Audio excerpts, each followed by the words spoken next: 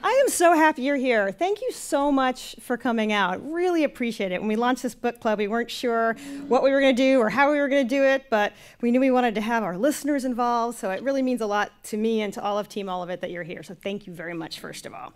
Let me get myself situated here. I want to do a little radio magic because we're going to turn this around for tomorrow's show. So have any of you been to like a TV talk show taping? Yeah, no? Okay, so I'm going to do a very enthusiastic intro to the show, and then you're all going to clap, okay?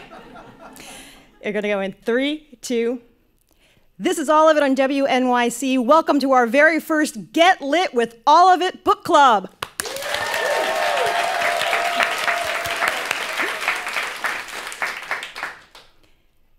Three, two. We'll have more of the Get Lit with All of It book club right here on WNYC.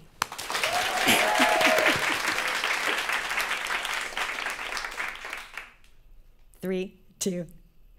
Thanks to all of you who came out and everybody who's been listening on the radio. We hope you had as much fun as we did. Get ready for number 2 coming up of the Get Lit with All of It book club.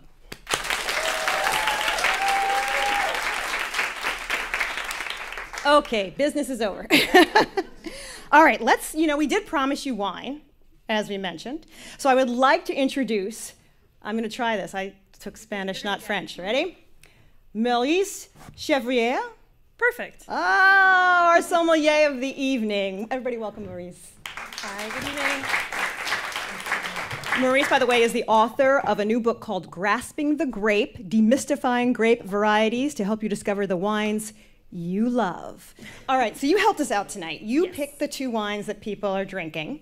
Correct. You selected them specifically with this book, The Lady in the Lake, in mind. Yeah, absolutely. All right, so tell me about the white that you've chosen. So the white that we're drinking is a Chenin Blanc. It's a grape, it's interesting. It has a lot of different personalities based on where it's grown, who's manipulating it, what have you.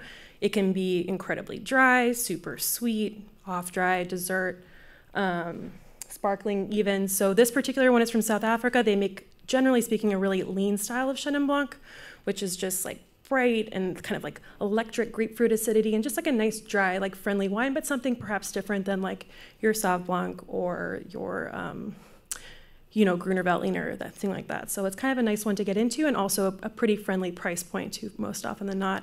For the, Can I try it? Yeah, let's try it. Can we drink it? I was like, by the way, these wines are available at the bar. We just want to let you know. So wait, you said electric grapefruit acidity? Yeah. That's a great name for a band. Wouldn't it be? Yeah. All right.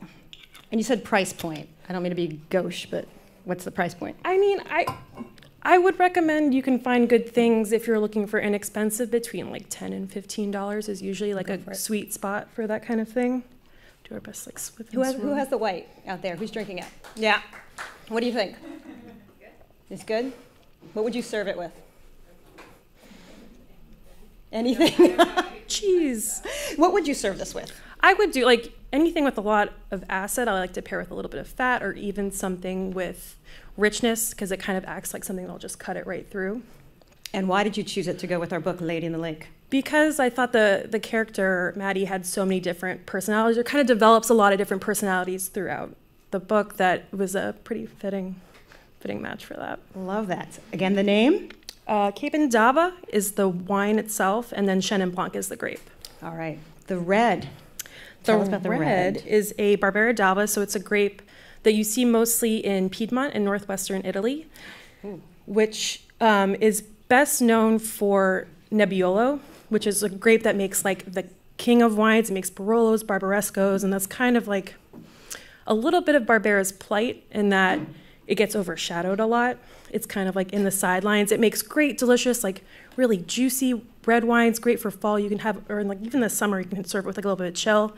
A lot of red fruits, a little bit herbal, but not too tannic. So it's a really pretty, like friendly red wine. And again, kind of like in a similar, I figure if you're like doing a book club, you're going to be drinking a lot. You don't want anything that's like super expensive, break the bank kind of wines. But I picked it for the book also just because I thought it was a good comparison between the two cases. You know, you've got one that's completely kind of like swept under the rug almost, and then another one that's like right in the spotlight. So it'll be kind of fun to This is an absolutely serious question. You said it's a friendly wine. What's an unfriendly wine?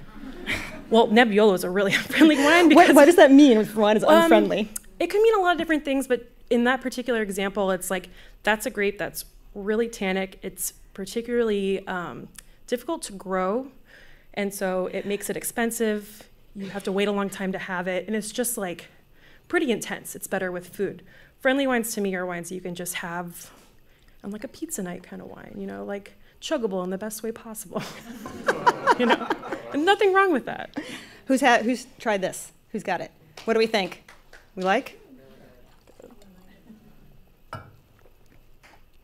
Oh, that is really good. Yeah, I'm usually a white wine gal, but I really like this. Yeah. Oh, was I supposed to do that? I'm sorry. Oh. Force of habit. It's really good. Mm-hmm. So everybody, this would probably be your last chance. I'm going to ask Maurice a couple more questions, but if you want to try one of these two wines, bartender is waiting for you. We're going to let bartender loose in a little bit, so feel free. You won't be rude by getting up and to go get a drink right now before we start the whole show for real. Tell me about your book. So essentially, it's like a pocket guide to, and I say Cliff Notes in like the best possible way, a guide to a wine focusing on wine grapes. A lot of what I talk about in the book, and there's about 30 varietals profiled, is attaching them to a personality in the way that I kind of was just now, because I find it a little bit easier to get into and to not talk about it in such like a wine speaky kind of way. You know, I say Chardonnay is like the girlfriend who changes for each boyfriend she has, because it's a totally neutral grape, and some people love it in one expression and like hate it in another. You know, Riesling is the player that's totally typecast. Everybody thinks it's sweet, but it actually also has a full range of flavors. So it's about making wine accessible and fun, and also has a lot of like, you know, rosé frequently asked questions, a whole guideline to things, to regional place names, so that you know that Chablis equals Chardonnay, Sancerre equals Sauvignon Blanc if it's white, that kind of thing. So it's a nice gifty kind of coffee table book. Well, we really appreciate you taking the time to put so much energy and thought into the wines for our book club. Absolutely. The name of the book, again, is Grasping the Grape, Demystifying Grape Varieties to Help You Discover the Wines You Love. I think I love this one. Yeah, I like the red. Right. Thank you so much for being with us, Maurice. Thank you, guys. Take care.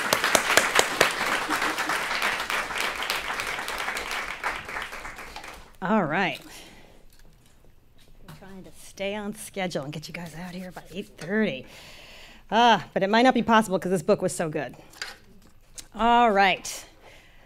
Ladies and gentlemen of the Get Lit with All of It book club, you've spent all month reading her latest novel, along with us as part of our very first book club. You picked up Lady of the Lake earlier this summer, or you're a lifelong fan of her work. No one in this room can deny that Laura Lippman is the queen of mystery. She's achieved acclaim for her Tess Monahan novels, and her previous standalone book, Sunburn, was one of the hottest books of 2018. But before she became a crime novelist, did you know that Laura Lippman spent 20 years as a journalist? And she put those years of experience to good use in Lady in the Lake. Set in 1960s Baltimore, the novel centers around two women who have more in common than one might think.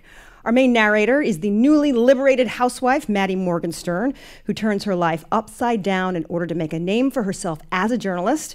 And the case she just won't let go, the murder of a black woman, Cleo Sherwood, who Maddie dubs the Lady in the Lake. And as Maddie continues to dig around Cleo's past, we hear from the ghost of the Lady in the Lake herself, who is not that happy with Maddie's investigation. Sometimes Cleo argues it's just better to leave things alone. Lady in the Lake defies all expectations of a crime novel in true Laura Lippman fashion, and here to tell us about it herself is Laura Lippman.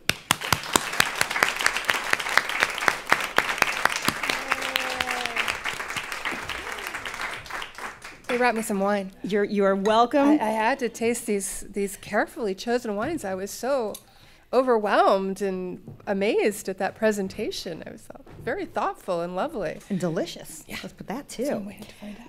All right, we're going to get into it, Laura. Okay. This group has been reading along. Our whole staff has been reading along. I thought it was so interesting to learn that this is based on two real-life stories. Yes. Tell us about these real-life stories. To sort of explain, I mean, I started off knowing only that I wasn't in 2017 writing about the present day suddenly seemed impossible. I felt that we had entered an era, and that's not a partisan opinion. It's like we had entered this era in which everything was at once extremely frenetic and extremely static. I felt like every friend I had just ran back and forth between their laptop and the TV and like, this will change everything. And the next day, nothing had changed. And here we are. So I was like, I can't write about the present right now. I don't know what I want to say about the times we're living in. I'm going to need some time to think about that. And I began looking toward the past. And I was initially drawn to 1966 because there was an election in Maryland, the governor's race, which had a lot of parallels with the presidential race of 2016. And then as I went back for it, I thought, yeah, I don't want to write a political novel even. I don't want to write about a governor's race. But I knew about these two deaths that actually occurred in 1969. And one of them in real life was the death of an 11-year-old girl named Esther Leibowitz. And because I was the daughter of a newspaper man, because I was probably already planning to grow up to be a journalist, I had read everything about that case when I was 10 years old. You know, like that weird little kid with the afternoon newspaper. And so I knew everything about that case. I knew that a girl had disappeared, that her body was found, a man had been charged and convicted of her murder. But there was a death of a woman named Shirley Parker, and I had never heard a word about it until I went to work at the Baltimore Sun more than 20 years later. And Shirley Parker's body had been found in the lake, same year, and her disappearance was not news. And the discovery of her body was probably only news because of the mystery of where she was found, how did she get there, what happened, because there was never an official ruling in her death. They never determined the cause of death, so they couldn't rule it a homicide. If she'd been found in an alley or the trunk of somebody's car, she might not have even been a news story. And that seemed to be a very interesting contrast to me. But how do you bring those two stories together? Mm-hmm. And one could create like some vast conspiracy in which the deaths were literally connected, but instead I thought, I have to create a character who somehow would be connected to both of these deaths. She is the connection, and that's where Maddie came from. And listeners, I just want to make sure everybody knows there could be spoilers in this conversation. We're not aiming for them, but it could happen. You've been warned. If you haven't finished, it's on you. Well done. So in the writing process, as you're writing a novel that's purely from your imagination versus one that's based on two real-life stories, how is the writing process different then? It's not as different as you might think. When I'm often inspired by real-life stories, and I'm very careful. I never say things are ripped from the headlines. To me, that suggests something kind of sloppy and careless. I'm inspired by real-life stories, but I'm inspired by thematic things. You know, in this case, it was a little white girl died, and everybody knew about it. An African-American woman in her 20s died, and no one seemed to know, and no one seemed to care. And I really couldn't see that 2019 was that different from 1966, and I think we're kidding ourselves if we think it is. So I was drawn to those ideas. Once I've identified real-life cases that are of interest to me, I do no research. I want to know as little about them as possible. I don't want real life to take over. So now I'm off on my own, and I find that I'm really willing to take liberties with a lot of the public record. You know, it's not a real story. And it's not a famous story. Like if you're going to write a novel that was inspired by the kidnapping of the Lindbergh baby, you do have to kind of hew closer to the record because that's a known story. It's already in the public imagination. Most people had never heard of either of these cases. I mean, people in Baltimore were familiar. Some were. My own mother, by the way, told me, said, Laura, did you realize that I worked with Esther Leibowitz's father? I'm like, no. Didn't know that until, that was something my mom told me after the book was published. So, yeah, I felt, but what was very different about this book is I decided to put some real people in it. You know, not many, but there are these characters that pass by fleetingly in the book. The first African-American police officer, who was in fact a woman, known as Lady Law. That was a real character. And there's a brief chapter told from the point of view of Baltimore Orioles center fielder Paul Blair. And I just felt like, well, they should be in there. I just, they're part of 1966. They're part of the story. What was it about 1960s Baltimore that you wanted all of us, the reader, to know? And something that you wanted us to know that helped us understand these characters and their lives?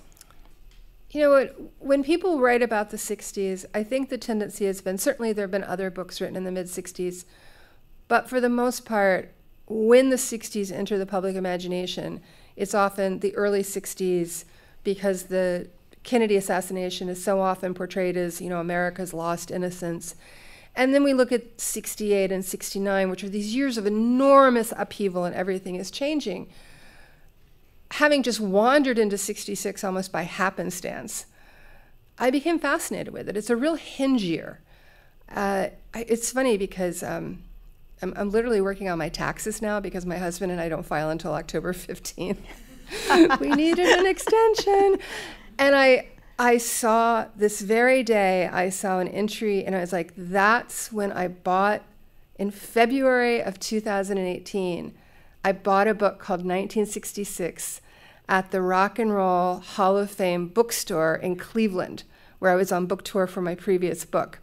And the book 1966 tells the story of the year through the #1 singles.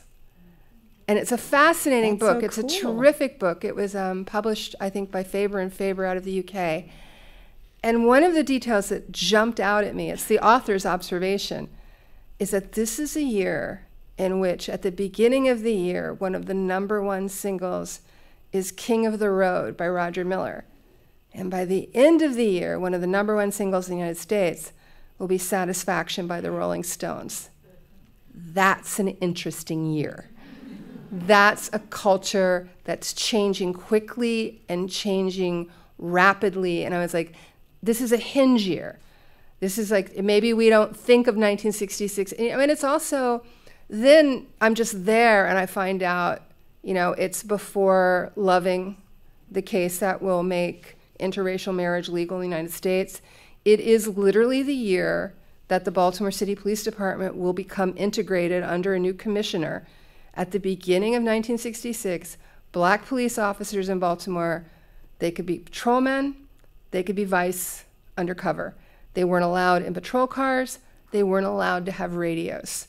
And all of that's going to change by the end of 66 when a new commissioner comes in and starts fast-tracking the integration of the department. And it was just like detail after detail. Just, once you sort of pick a year. I mean, I'm a big fan of the writer Bill Bryson. I'm also a big fan of Gene Weingarten of the Washington Post, who this year published a book called One Day, where he just told stories that happened about a single arbitrary day that was determined by having kids draw dates out of a hat in a bar. And Bill Bryson did this amazing book called One Summer, which is the history of the summer of 1927, which is the year of Lindbergh's flight. And it's when you focus closely enough on a year, a place, you will find amazing stories. I was getting the chills, if I can tell you, because I was born in 1966. So I'm thinking about my parents, and my sister's 10 years older than I am. So I'm thinking about my parents having a 10-year-old and then bringing another child into the world in this year you just described, what it must have been like for a young black couple at that time. It's a really another thing too is that as you start reading the newspapers, you realize once again, and this is where you see this parallel between now and then, the people who are most at risk of violence and crime are African Americans. Sort of that there's this exaggerated white fear of mugging, and these stories literally the Baltimore Sun would have a story about a woman getting her purse snatched, but who is actually at risk? Who is actually, and more there were stories about the violence in inner cities and who was being affected by that. It was black people. My guest is Laura Lippman. The name of the book is Lady in the Lake. It was our first choice for our Get Lit with All of It book club. Let's talk about our protagonist, Maddie. So Maddie's a bit of a polarizing narrator. We did an Instagram poll. I don't know if you saw this. No. So we've been on Instagram stories having polls and putting up factoids about the book. Picked a bad month to strip my phone down. Sorry about that. Okay, so we asked the poll. More than half of those who responded said they found Maddie to be an unsympathetic character. So it was right down the middle. Here, how many people found Maddie to be kind of unlikable? It's fine. Okay, it's about half and half. What do you think about that, first of all? I'm not surprised by it at all. I've been asked a lot about my relationship to Maddie. And I've been very frank in saying, Maddie's the person that I fear I could have become. Maddie is a newspaper reporter, which is something I was, or wants to be. She wants to tell a story, and she's so focused on the story she wants to tell that she's utterly incurious about the people that she meets. I mean, I still kind of like her. There's something about her, and I feel that when you see her at the end of the book, this is kind of I think this is sort of a funny story. I was talking to a Hollywood person who was interested in the book, and he mansplained the end of my own book to me. And one of the things he said, it's Maddie's story is tragic. And I said, really? And I guess we're sort of in spoiler territory here. I won't be too specific. I said, I mean, this is a book about a time when the choice between love and work could be pretty stark. Sort of the point of the book, that women have to make choices, and the concept of having it all isn't even articulated. I said, I think Maddie is okay with her choices. I think Maddie's fine with where she ended up. And I sort of admire that about her. I mean, she's not likable. By the way, Maddie wouldn't be my friend. Maddie has almost no use for women. I mean, she is one of those incredibly feminine creatures who has spent her entire life depending on men and cultivating. I mean, that's literally a line in the novel. I'm going to cultivate the men. After she has a bad run-in with a female colleague at the newspaper, she's like, oh, women are no good anyway. I'll cultivate the men. So no, she's not particularly likable. And I teach writing, and my students are eager to publish, and sometimes the first reaction they get to their novels is, well, your character isn't likable. And I said, yeah, when an editor tells you that, it's like someone telling you that they can't go out on Saturday night because they need to wash their hair. They don't really know what to say. It's not about likable. Is your character interesting? Mm-hmm. Is your character charismatic? I mean, Hannibal Lecter isn't likable, but people have shown that they want to spend time in his company. So I think, no, Maddie's not particularly likable, but I think she's pretty interesting. What about having the ghost of Cleo, narrate part of this book? When did that become clear to you that needed to happen? I realized very early on that since I was writing a book that was essentially a commentary on a woman who was incurious, on a woman who, as Cleo the ghost herself would say, isn't interested in Cleo's life, she's interested in Cleo's death, and they're not the same thing, that Cleo had to be the first and last voice in the book, that she had to bookend the book, and that as a crime writer in general, it's really important to me that the victims not just be MacGuffins, devices to create a story. The other day I watched an older, kind of cheesy movie called Malice with Alec Baldwin and Nicole Kidman. I don't think people remember it. Well, the thing that struck me is there are 3 female college students who are killed toward the beginning of this film. And the only reason that those murders happen is because there needs to be a reason for the police department to collect a semen sample from Bill Pullman, because that's really important to the plot. So in other words, 3 co-eds have been horribly killed just for a plot point. And even though one of them is Gwyneth Paltrow, I don't think that's right. But it's like there should be, the people who die in crime novels should matter. You just don't want this big old pile of bodies sitting over there so that the tough, gruff detective can learn to have a little more sympathy and maybe go home and hug his daughter. It's like, dude, there's still 17 dead prostitutes. So it really is important to me that victims have a voice, that they live in the book. And in this case, I gave a dead woman a literal voice. And I knew really early on that Cleo not only had to be a voice in the novel, she in some ways had to be the voice. She had to dominate it in a way. And I would hope that people do find Cleo likable, but maybe I'm wrong about that. What do Cleo and Maddie have in common? Well, they're both beautiful, and they both are used to using their beauty to get what they want. They don't necessarily want the same things, but they are aware that they are living in a man's world, and that they both just accept that. They don't fight against it. Like, okay, this is the world I was born into. These are the rules. I'll do what I have to do to get what I want. And I think that's primarily it. But Cleo has very different values from Maddie. They want very different things, and they choose very different things. My guest is Laura Lippman. We're talking about her book, Lady in the Lake. Our audience is going to get a chance to ask questions in a little bit. I've got a couple more. Something we were talking about, we were sitting around talking about the book, because we actually do that, this team. And we were talking about Maddie just sort of inserting herself in places. And it reminded us of all these true crime podcasts. Did you ever see that joke on Saturday Night Live about white women going places they shouldn't be award? Yeah. like I am with the drug cartel and I'm, getting the audio of the tires. I was sort of interested in why was she so willing to just put herself in any situation, to your point, kind of regardless of what it meant to anybody else. She can't even imagine the havoc that she wreaks in other people's lives. I mean, Maddie is so spoiled and so entitled. It's never really occurred to her that anything bad could happen to her.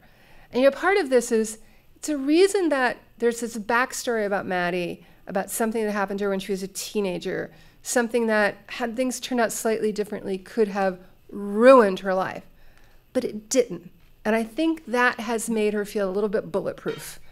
And so, she's sometimes conscious of, this is a bad neighborhood, this is a little bit tricky, I'm a little bit uncomfortable there, but it just doesn't occur to her that she can't go where she wants, when she wants, and demand of people what she wants. It is the absolute nature of entitlement and privilege. To never question that she can be wherever she wants to be, and it doesn't matter. No one. Why would she not be able to? Why can't I just show up at a psychic's house and knock on the door and ask questions? Why can't I just march up the front walk of this very dignified and lovely woman who has held it together in the wake of this murder investigation that her husband is sort of rumored to somehow be connected to? Maddie doesn't ever think about anyone else's feelings. You mentioned earlier Loving versus Virginia, and at this time as you write this, interracial marriage was illegal. Right. What did you want to explore about an interracial relationship, and what kind of things did you have to ask and sort of ruminate on to make sure you got that tone right? The main thing I wanted to explore about Maddie's relationship is that while the fact that it's interracial might be the thing that was uppermost in other people's minds, Maddie is a snob. And the main reason that she likes having this secret relationship has as much to do with the fact that Ferdy is a cop as it does with the fact that he's black. Maddie wants a secret. She had a husband. She's done that. She likes having a lover who comes and goes, who's not making any demands on her, who realistically cannot make any demands on her. She finds it thrilling. But the real problem for Maddie is that she cannot see herself as someone who would have a serious relationship with a police officer. Just no. She's an upper middle class lady. And it would never occur to her to be with a man who doesn't make more money and can't provide a certain lifestyle. How long did it take you to write this book? This book took about, well, it's a sad fact that I know to the day when I finished this book. I started this book in February of 2017, and I finished it on June 27th, 2018.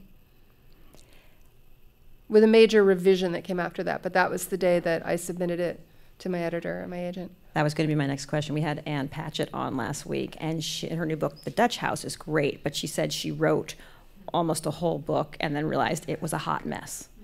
And she threw it away. She said, I took a wrong turn early on in my draft. I just took a wrong turn.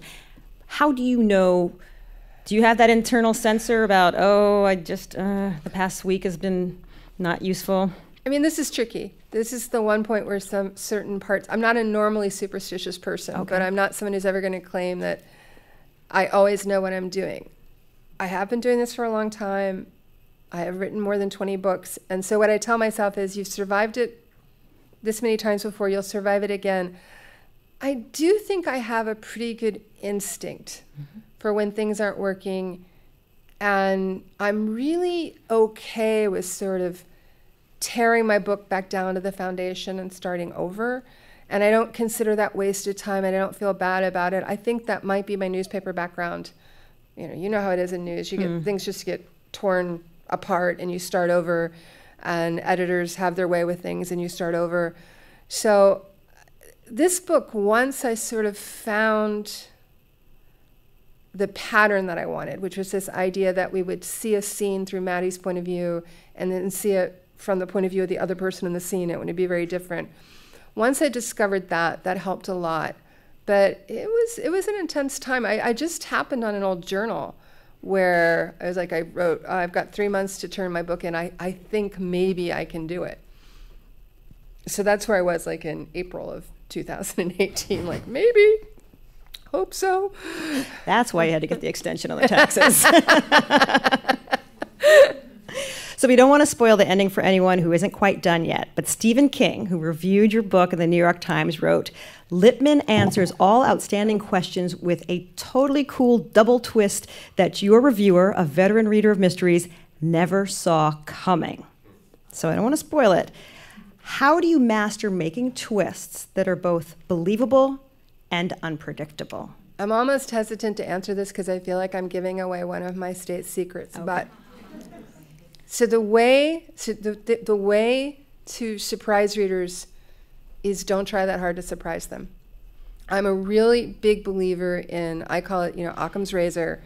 I set up this situation and I think, what would be logical? What is the most reasonable explanation for what's going on? And I'm very conscious of the fact that people who read crime fiction, they're super smart. They will do a lot of the heavy lifting for you, because they're used to reading this kind of fiction in which anything potentially could be relevant, could be a clue. So their minds are racing along, 90 miles an hour, like, what about this? What about that? Does that matter? Does that matter? Does that matter? Does that matter? Does that matter? And they're making it more complicated than it is. So I often find by having a reveal that when you think about it, it's like, oh, well, of course that's what was happening. Of course that's the answer. And I think I learned this from my father in an indirect way.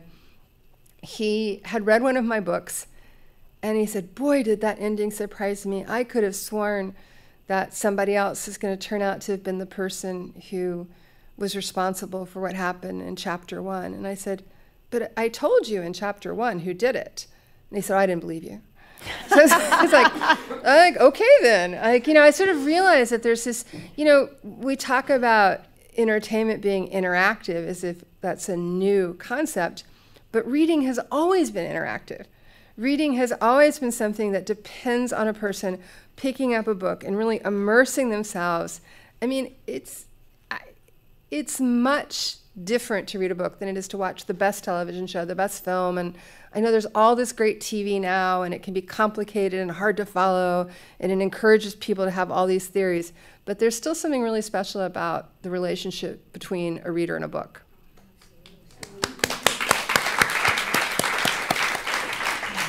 My guest is Laura Lippman. We've been talking about her new novel, The Lady in the Lake. Coming up next, we will take some questions from the audience, then fall book recommendations from Emma Straub. Stay with us. We'll be right back.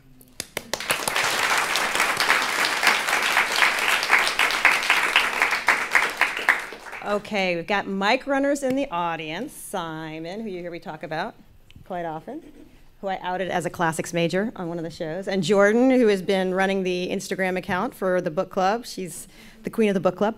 Okay, let's come back. And also, audience, just so you know, Laura has agreed to stick around and sign books after the show. So stay with us she'll be in the lobby after our musical performance. All right, here we go. 3, 2. This is all of it on WNYC. We are back. I'm speaking with We are back. I've been speaking with author Laura Lippman about her new novel, Lady in the Lake, which was our first book club choice for Get Lit with All of It. We have a live studio audience here. We've got questions from the audience, from our book club members. Who wants to ask a question? Oh, I'm the daughter of a school teacher. I will call on someone. Okay. Here we go. Hi, thanks so much for all the background that you provided tonight about the year 1966 and the racial backdrop to really give even more context than you provided in the book, which was rich in the book as well. And one aspect that I'm curious to hear more about from you tonight is Maddie's Jewish upbringing and the fact that it didn't really seem to have much bearing on her in her adult life, but certainly factored prominently for both Tessie and Maddie's background. Great. Well, one other inspiration for this book was Marjorie Morningstar, which is a book I love and had read many, many times over. The past few books I've written have sort of had this secondary agenda in which I'm exploring a classic novel that I love. I wrote a book called Wild Lake, which basically imagined the events of To Kill a Mockingbird if they'd occurred in a liberal suburb in 1980. How would the story have played out there?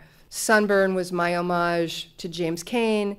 What happens if the mysterious drifter passing through town is a beautiful woman instead of a man?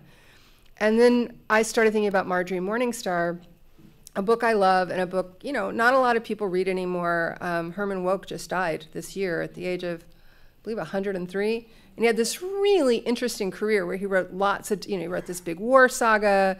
He wrote a book that Jimmy Buffett attempted to turn into a musical. I mean, he wrote about the super collider in Texas. So he had this one novel about a young Jewish girl in New York in the 1930s who wanted to become an actress and made a mistake of sleeping with the wrong man, and it almost ruined her life.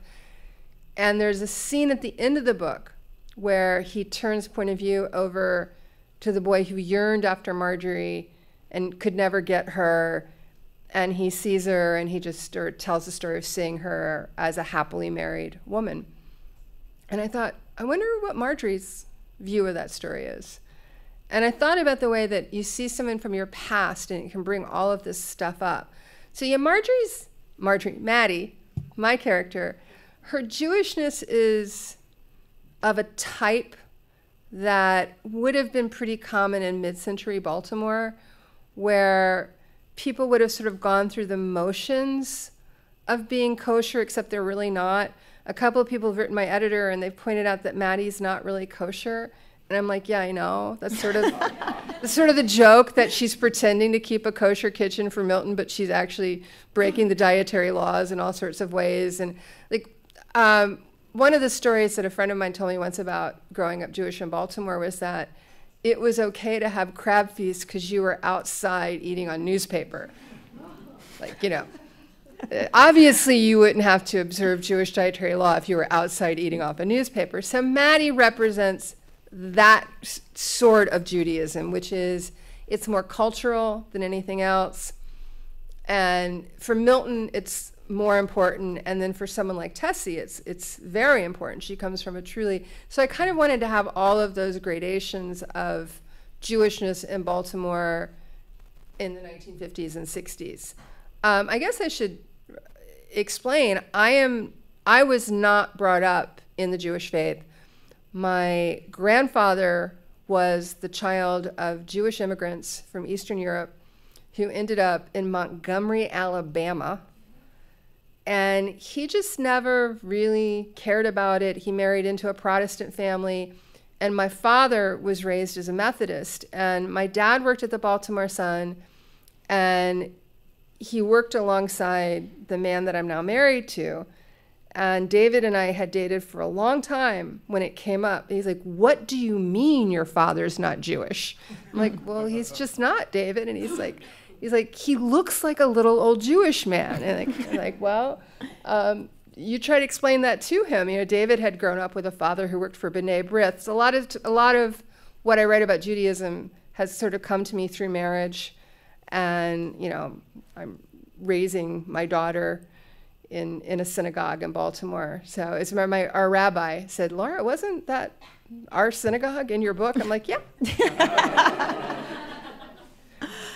Do we have any more questions? Right here. Simon's behind you. Oh, sorry. I'm just curious why you would make her so unlikable. Like, I enjoyed the book, I loved the writing, but I really didn't like her. And even as a mom, like, she had no... Oh, no, it's awful. Yeah. She leaves Seth behind. She's a terrible mother. Yeah, pity my poor husband. I've written 2 books in a row about a woman who bolts her marriage and leaves her child behind. You know, as a reader, I don't like super perfect people. There's this wonderful parody. It's in a book by a writer named Sarah Bird that was based on her own attempts to write romance novels. And, you know, there's sort of this description of the classic romance hero. She's like, you know, she's a restless soul who, when she's troubled, she just can't, you know, it's just that super perfect person. I don't like them. I don't like them in life. I don't like them in my reading. And I also, like, I have a lot of respect for readers. And I don't like to make things too easy on readers. It's so, I'm sort of trying to keep from being a writer who allows the reader to feel self-congratulatory. And when you create a character like Maddie, I guess what I'm hoping is that people will be open-minded enough to say, am I like this? Am I incurious? Do I sit in a diner and never stop to think that the woman who's pouring me coffee has a life story and it might not be what I expect? And I don't expect most of my readers to be like that, but just to even make them a little bit uncomfortable. I came out of journalism, and there's an old maxim in journalism about how you should comfort the afflicted and afflict the comfortable. And I think I sort of carry that forward into fiction. So I just thought it was more interesting if Maddie wasn't that likable. She just showed up. She showed up the way she was. She's kind of infuriating, but she's spoiled. She's a very spoiled person, and I think that's how she would be. I think she's a little nicer at the end, a little bit. There's something about her when we catch a glimpse of her in the future where I think she's been softened and a little bit chastened by her life experiences. Let's try to slide in one more question. Jordan, right there. Hi, thanks. I was sort of pleasantly surprised towards the end when Ferdy seemed to really fall in love with her. And we're talking a lot about how she was unlikable. And I was sort of taken aback, too, when he really fell for her. I was sort of thrilled for her. I thought, oh, wow, this is it for her. But then, so what did he fall in love with about her? Or do you think he was just under her wiles? You know, she was sort of under his wiles, too. Remember, he tells her to go iron her hair, and she does. And he has very definite ideas about how she is most attractive to him, and what he likes about her. Yeah, he likes her to keep a few pounds on, go and iron your hair, and even has a whole story for what she should tell the woman who irons her hair, how she found out about her. I think the thing that Ferdy loved about Maddie is that he saw through her the moment he met her. He knew there was no missing ring. And there was something vulnerable in this woman who, for whatever reason, has decided to fake a burglary clearly she's not in good shape to do that. And she risks a lot. And I think he also picks up on her that, she has a really wanton, sensual nature that is a draw for him. And I think he's touched by her ambition because he's ambitious too. And if there is a tragedy in the novel, it's that Maddie, in her ambition, has no respect for Ferdy's ambition. She really doesn't get it. She has no idea how she undercuts him. If Maddie doesn't do what she does in the book, Ferdy probably will be on track to become one of those first African-American police officers who could rise up in the ranks and become a detective. And he would have been a good one. So there's a certain sense of like, drawn to like, two very ambitious people. And I think also that they have that advantage of having a relationship that's hidden from the world, that allows them just to enjoy one another and they don't have any workaday worries. I will tell you, and if this makes me sound grossly sentimental, so be it, I walk past the corner where Maddie and Ferdy said goodbye to each other very often, and I'm always a little bit sad when I do. Laura, you mentioned you were talking to a Hollywood type who mansplained the ending of your book to you, which means you were talking to a Hollywood type. I have been talking to Hollywood types. I'm not sure I'm allowed to say anything. But I will say that Hollywood type didn't get very far with me. Okay. Not that one. But there is definitely a lot of really gratifying interest in this book. It does help a lot, I think, to have Stephen King saying nice things about you in the New York Times book reviews. So, fingers crossed, and we'll see where it goes. All right, we know Gwyneth Paltrow's not playing Maddie. For the record, I said it was wrong to kill Gwyneth Paltrow as a plot point. Just when you think about an actress, we do this all the time. Who would be Maddie? It's funny because I'm really bad at that. Okay. I'm like shockingly bad at it. And it's almost an advantage though, because I do have like several properties sort of floating around Hollywood. And the fact that I've never imagined anyone in those roles makes me super open to some pretty unusual casting, and people will run stuff by me and I'm like, sure, why not? Because I seldom think that way. I seldom see real actors in my work. I see the people I created. And I'm willing to let go. I'm willing to say, okay, now it will become a different thing, and that's okay too. Well, fingers crossed we'll all get to watch this on a screen somewhere. Thank you all for your questions. And of course, thank you, Laura Lippman, for being here. Wow. What an honor.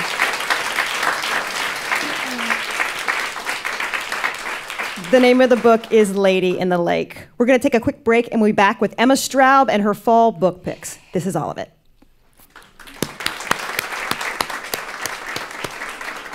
Thank you so much. And Laura's going to stick around, sign books after the end of our event, which should probably be like another 30 minutes or so. So Emma's coming out next. All righty.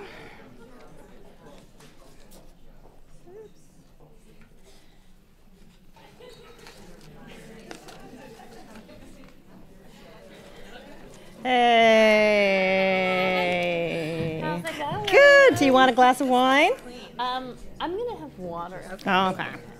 You're a grown up. Oh, you look so pretty. Hello. Yeah, we had a little wine wipe out, but it's okay. It's all good. I think I broke your water dispenser. Oh, it's all right.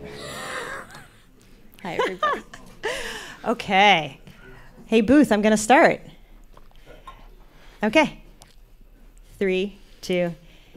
This is the Get Lit with All of It book club meeting number 1. Our audience is full, and you know people who are here tonight, and definitely our radio audience, they love books. We know you have a mile-high stack on your nightstand, and you can't wait to get to the new hot one. And joining us now to give us a preview of what fall books you should definitely check out is author herself, best-selling author and owner of Books Are Magic, Emma Straub. Emma, thanks for being here.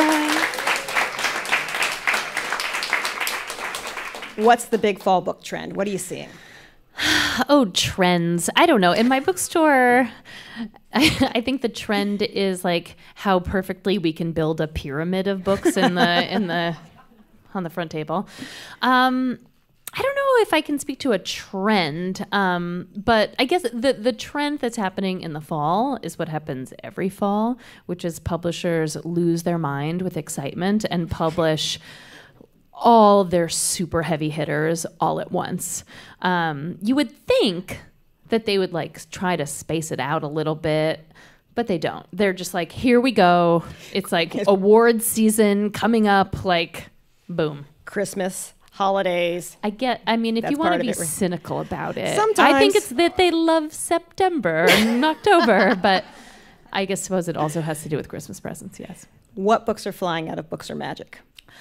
Lots of them. So just this week and last week, so Anne Patchett's new novel, The Dutch House, that's the one that like I am psychotically recommending to people. Like if they walk in the store and then just like turn their head a certain way, I'm like, oh, I know what you need.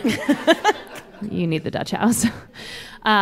Just because I love her. But that's by no means. I read it in one day. Was that you read it in one day? Oh God, I was obsessed. Isn't that the best feeling? I love that feeling so much. Other things that are flying. So Ta-Nehisi Coates, who everyone knows for his nonfiction, has published his first novel called The Water Dancer. That's been flying off the shelves. What's that about?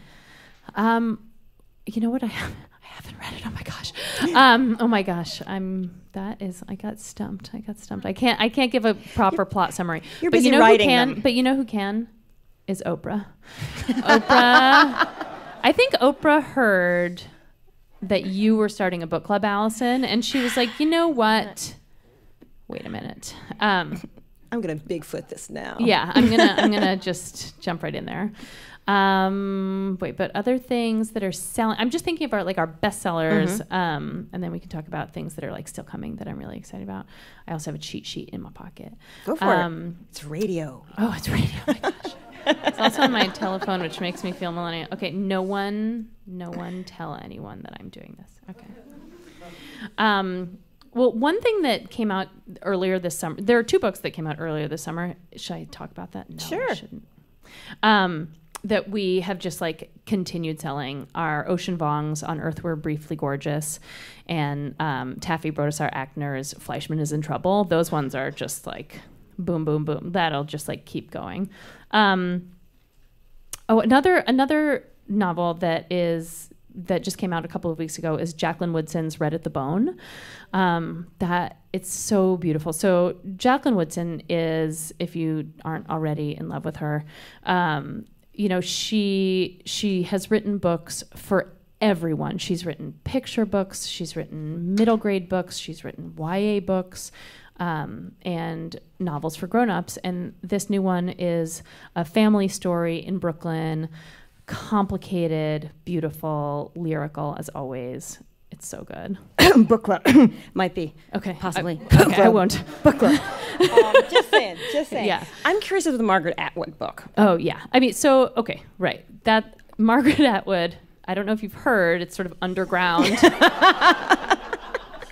Margaret Atwood has written a sequel to The Handmaid's Tale called The Testaments.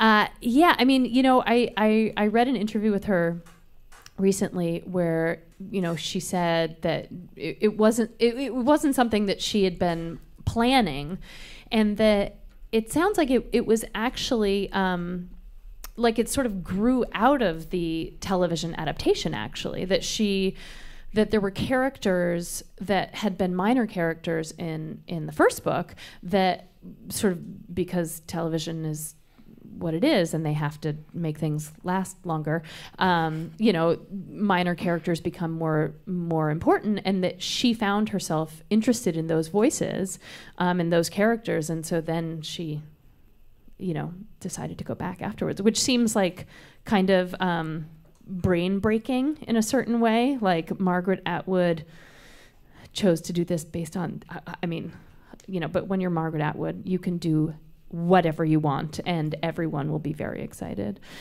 Another person who can do whatever they want and I will be very excited is Zadie Smith.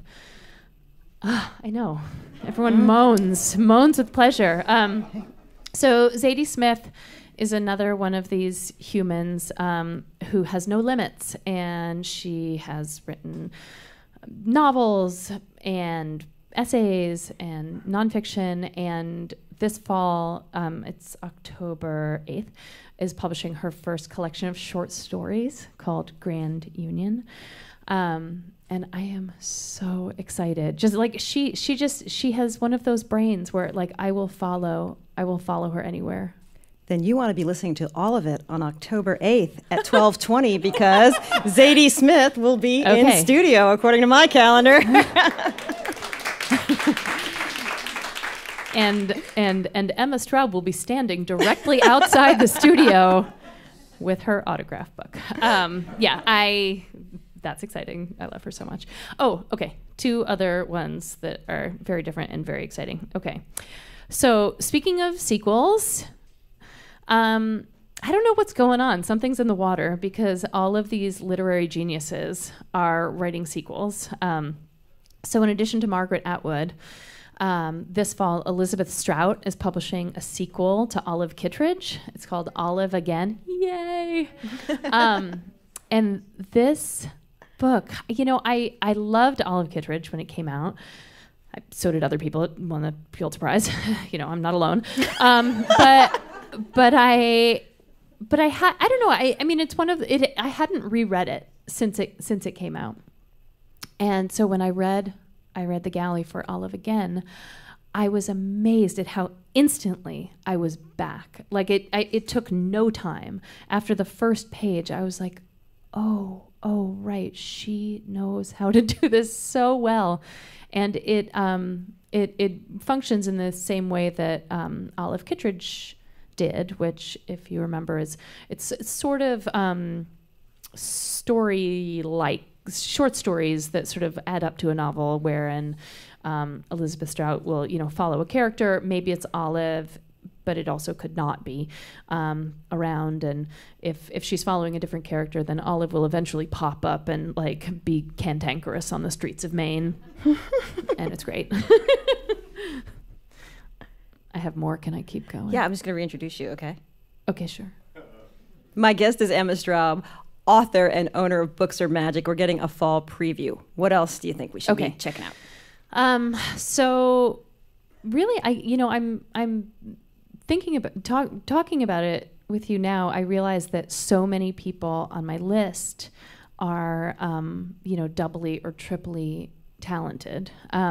And the next one is Saeed Jones, who published an incredible poetry collection called Prelude to Bruise a few years ago, maybe 3 years ago. I could be wrong. But he has a memoir coming out on October 8th called How We Fight for Our Lives. And when poets write prose, it's just better. It's just better than when the rest of us schlubs do it.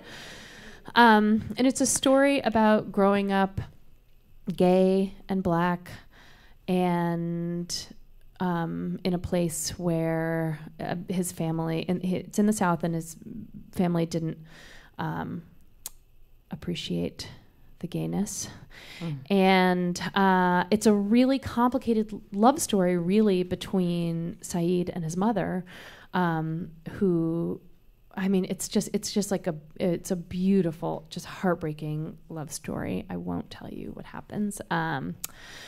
But it's just one of those books where you read it and you sort of are mentally or physically underlining phrases. And I think he's a really important voice in American letters.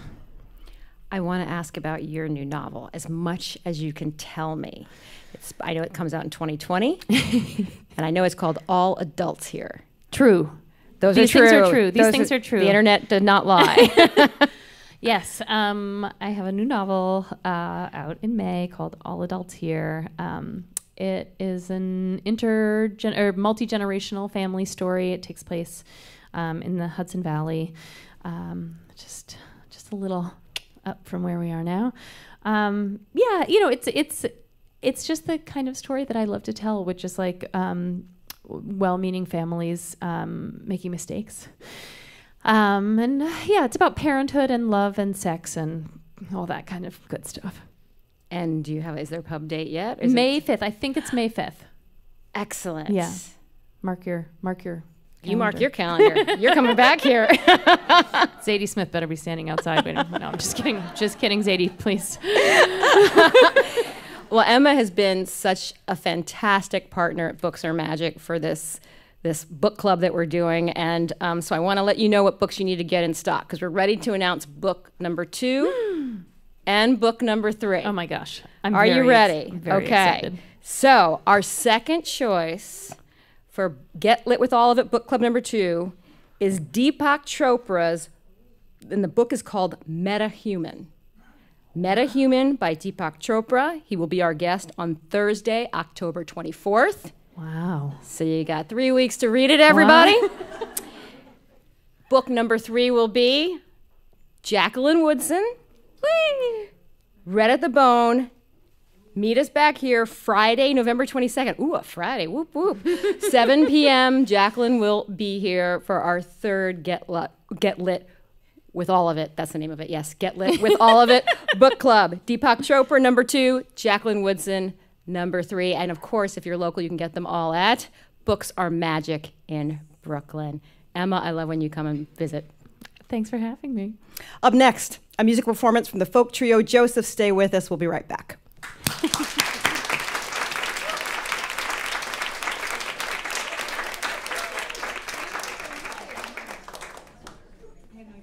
The book's about either. I'm sorry. I couldn't even help you. I was like,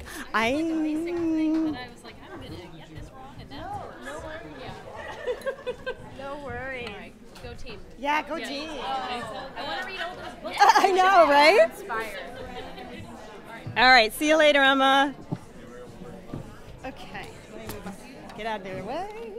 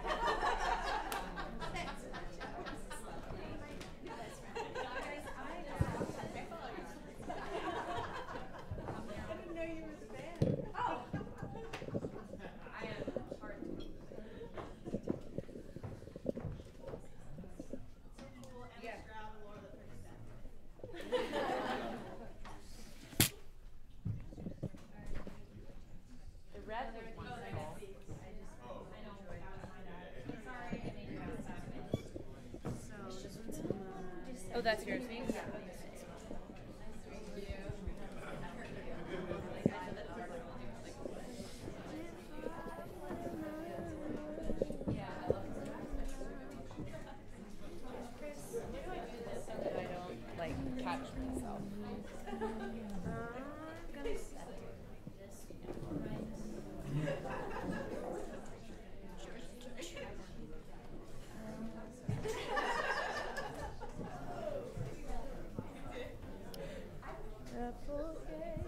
Make sure you don't fling back to your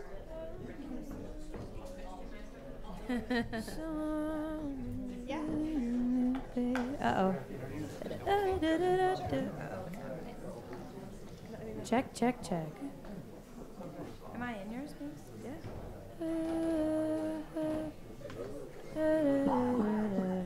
Check, check, check. That's weird. I can't really hear myself. Oh, scheiße. Yeah. Definitely. I don't know, maybe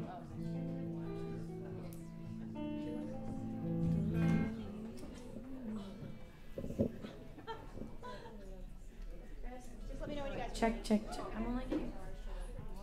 And it'll also be dependent. It's like depending on where it is. It's like I'm only getting. I'm not even getting all of this. Check, check. There it is. Yeah. I guess it's okay now. Check. Okay.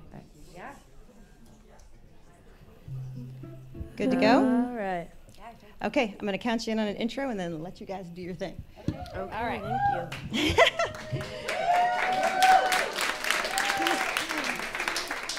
This is all of it on WNYC. Up next with the Get Lit of all of it. I had wine. Sorry. Tried not to drink it. It was too good. Okay. 3, 2. This is the Get Lit with All of It book club. I'm Alison Stewart. And up next, we have the rock trio Joseph, Allison Klosner, Megan Klosner, and Natalie Klosner-Shepman. They are 3 sisters from Portland, Oregon. They're self-released. They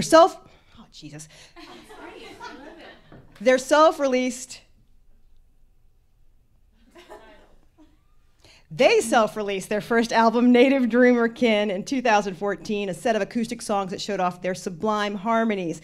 For their next album, I'm Alone, No You're Not, they got a record deal and worked with producer and Bright Eyes band member Mike Mogus, who helped them bring out a more electric sound to their folk rock. The album was a breakthrough for them with their song White Flag, so good, and Canyon racking up millions of plays online. You can go ahead and clap for that. Now they've continued their path into bigger, grittier musical territory with their new album, Good Luck Kid. But even with all the album's energy and intensity, Joseph stayed grounded in the human elements and tight harmonies that first made them such a compelling act. As NPR wrote after the release of I'm Alone, No You're Not, as gorgeous as the sisters sound on the album, it's a revelation to hear them live. So, you are lucky because here is Joseph live. Thank you so much.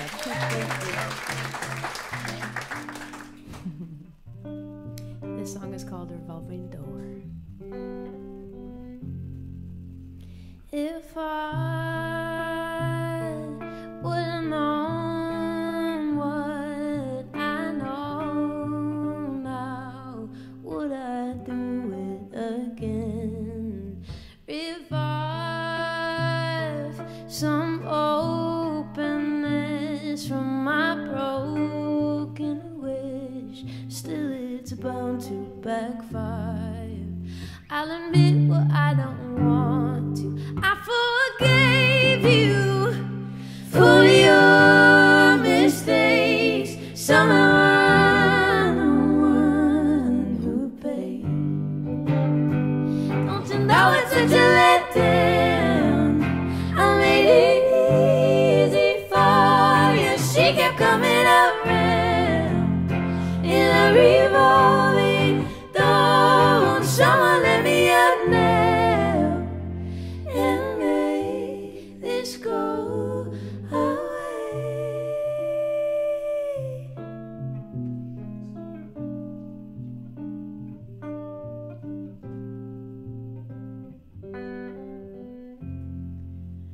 You say that you changed and that you can't fix it, but can I trust you again? Put aside the fear that I'm not the only one. There's too much damage been done. I'll admit what I don't want to. I forgave you for your mistakes. Somehow I'm the one who paid. Don't you know it's such a letdown? I made it easy for you. She kept coming around in a revolving door. Won't someone let me out now and make this go away? I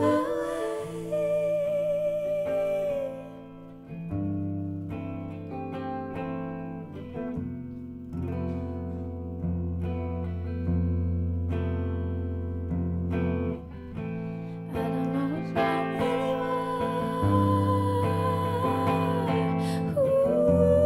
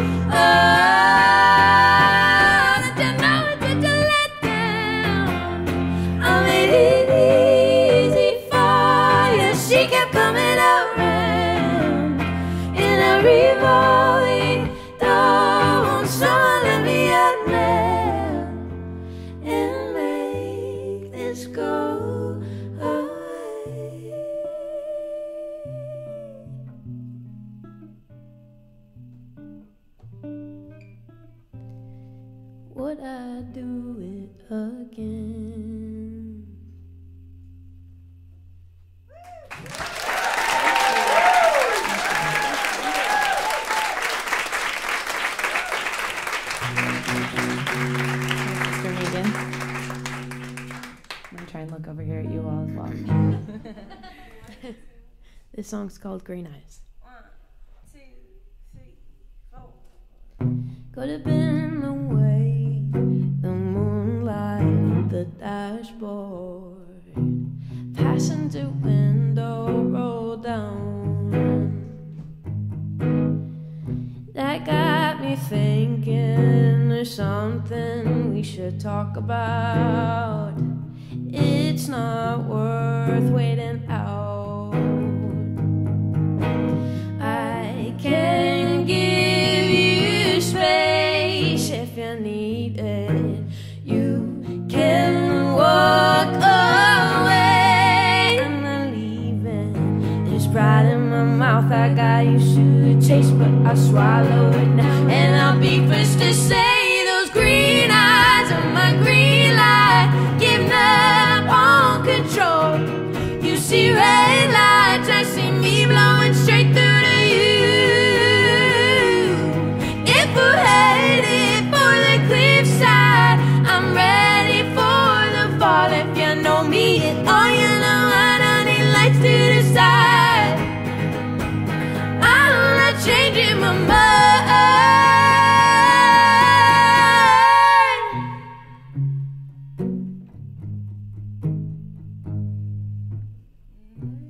We could both play the pretender, circling around this parking lot. But one of us still remembers. We're lucky to have what we've got. We've taken room for breathing. Can walk away. I'm not leaving. There's pride in your mouth. You got used to the taste. Can you swallow it now? When you hear me say those green eyes are my green light, giving up on control. You see red lights, I see me blowing straight through to you. If we're headed for the cliffside, I'm ready for the fall. If you know me at all, you know I don't need lights to decide. I'm not changing my mind.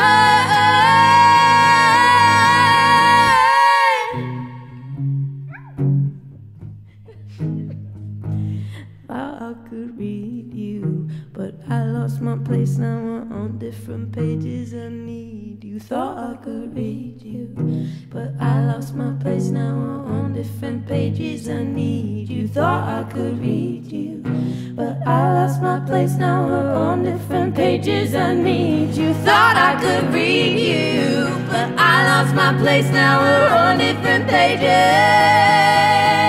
Green eyes on my green light, giving up on control. You see red lights, I see me blowing straight through to you. If we're headed for the cliffside, I'm ready for the fall. If you know me at all, you know I don't need lights to decide. I'm not changing my mind.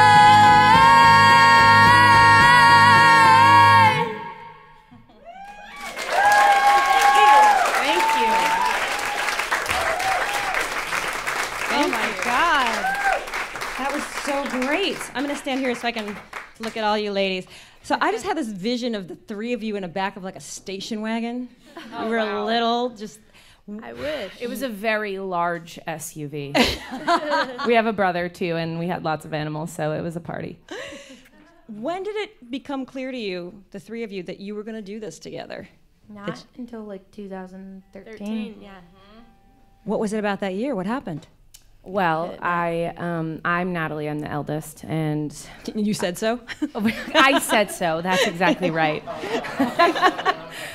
No, I'd been touring by myself, doing house show tours and things, and I was working on my own solo career. And a friend of mine gave me pause. He stopped me and said, "It seems like you don't really believe in what you're doing. It's like you'll play a song and you kind of look out in the audience being like, what do you think, you know? And he was like, what would it take for you to believe in this and want to run it into people's hands? And in that moment, I thought about Megan and Allie, and I was like, they're not really doing anything. We weren't really, but super cool. So I didn't look this up because I didn't want to know. I wanted to hear it from you guys. Yeah. Joseph? Yeah. Joseph? It's a town in Oregon, in the northeastern corner of Oregon that our Grandpa Joe is from. It's like J-O. It's like the most beautiful secret in Oregon. Yeah. So don't tell anyone. Yeah, don't tell anyone. I think they call it Little Switzerland because it's just like there's like lake, there's like rolling hills, there's snow-capped mountains behind it. It's insane. Oh, next book club's there. Do you believe in this idea of blood harmonies? Yeah, I do. Definitely. Why? What do you think it is about this? Is it genetics? Is it that you just have lived with each other? The idea of blood harmonies is that siblings have a unique sound together when they sing. Mm-hmm. Yeah, I think it's because we were all taught to speak by the same people. How to talk, I guess. Yeah, Did I say that right? Yeah, absolutely. Oh my God, I'm like, there's a bunch of really smart people reading books here, and I'm like... Which, by the way, I realized as we were singing the bridge of that last song, thought I could read you, but I lost my place. We're on different pages. I noticed that too. I was like, oh, this is perfect. I guess this is the song for a book club. It's a perfect metaphor. Only the cool book clubs, though. Yeah, exactly. Your new album, tell us a little bit about it. What's new about it for people who are fans of their music, for people who are experiencing the first time? What will they get? Yeah. Oh yeah, it's it's got a bigger sonic palette than the last one. We started out just this way, an acoustic guitar, 3 voices, and so the writing was really about that. And then on I'm Alone or You're Not, we had all this incredible support from our team, and we had this opportunity to play with a band. And our minds were blown. We were like, oh, you can get this big, you can get this, wide with these sounds, and you can be in an audience with people who want to throw their fists in the air and want to clutch their chests. And how do we create songs and music that will be big enough for that moment in that room? Mm-hmm. So this, this album definitely was a response to that. And it's called Good Luck Kid. It's the... for me, my personal experience entering my 30s, feeling like, oh, I'm definitely supposed to be the adult now, and yet I do not feel like one, and all the trepidation that comes along with that, and the songs are about all of that. And will you be touring with the record? We will, yeah. We're on the tour at the moment. Oh, excellent. Mm-hmm. Yeah. So for folks who are listening in the local area? We just played here at Webster Hall on Saturday. Yeah. When are you coming back around? There's as not a date yet, much as possible. Okay. Yeah. And if people want to know more about you, more information, where should they go? Thebandjoseph.com or The Band Joseph on Instagram. Yes. Or on it, we're the first thing that comes up when you type Joseph now. Woo! Nice SEO. Good job, ladies. Had a lot of help with that one. I know. Passed a lot of Josephs for that one. Will you play a few more songs for us? We would love to. Thank you. This is Joseph. Thank you, everybody. We would love to bring you back to the moment when this song was written, which was at a New Year's Eve party. So if Gabe and Gaines will indulge and you would turn on the disco ball, that would be amazing. 1, 2, 3, 4.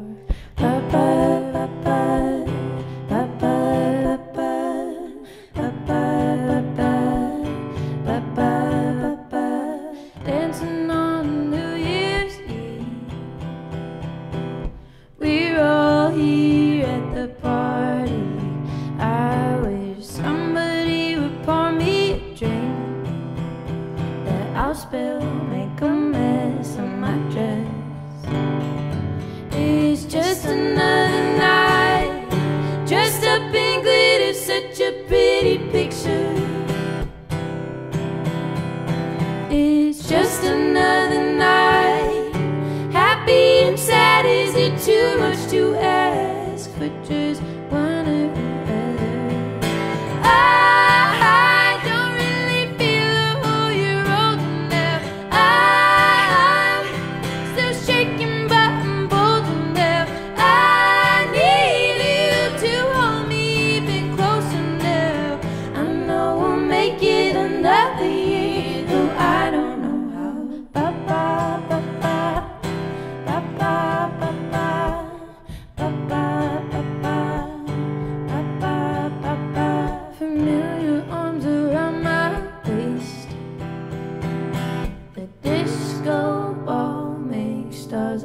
face, making something good out of pain.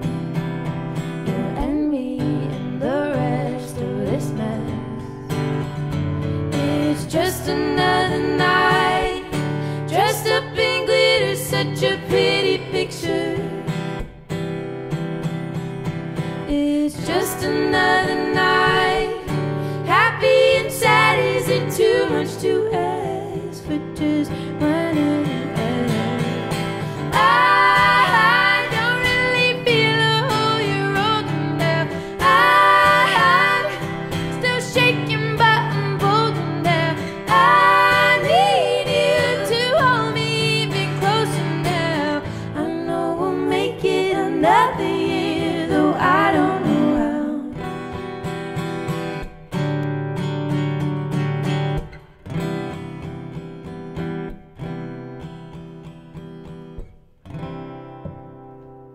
So this is the new year,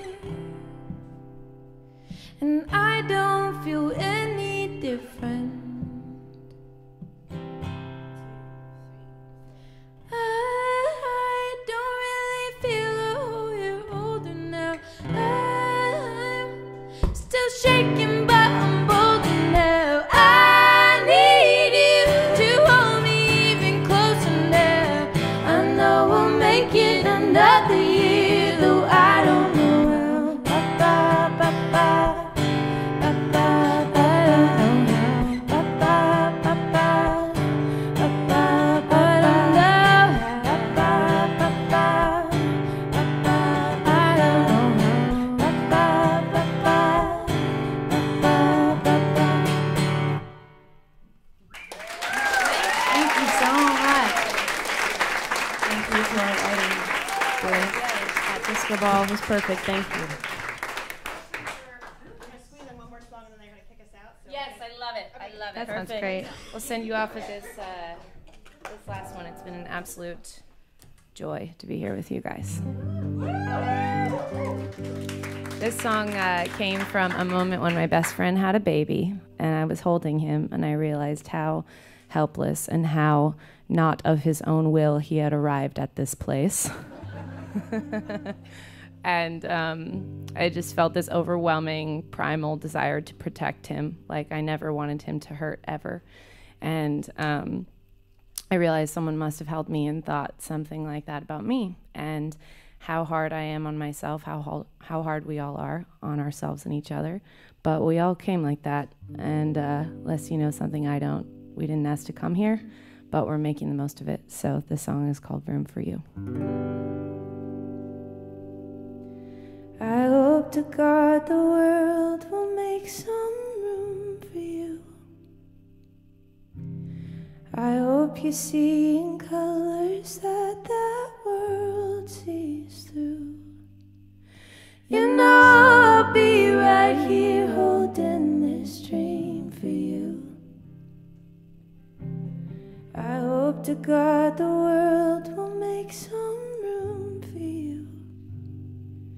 Even if we lose touch, we fall off the tracks.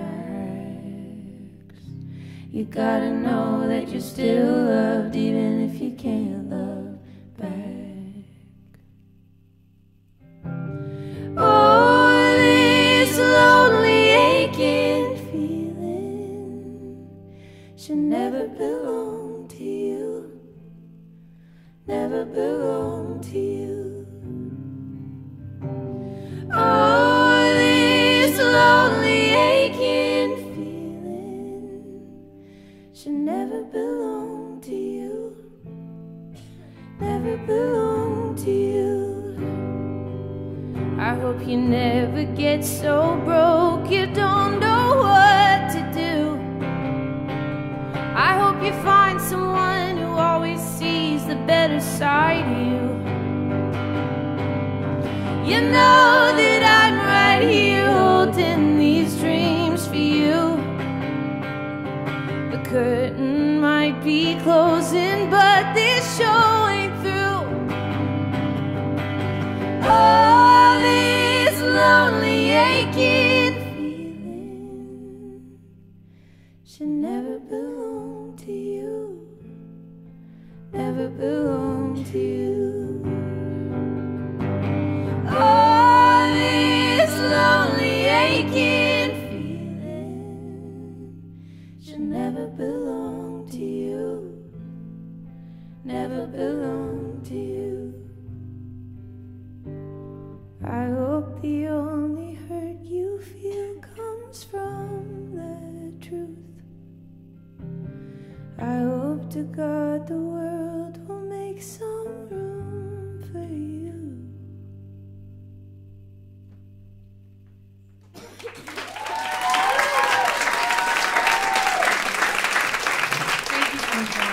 Joseph, the name of the album is Good Luck Kid. Thank you so much. Thanks to Emma Straub, and of course, thanks to the lady of the evening, Laura Lippman. And thanks to you, the audience, for coming out for the Get Lit with All of It Book Club. I'm Alison Stewart, and I will see you next time.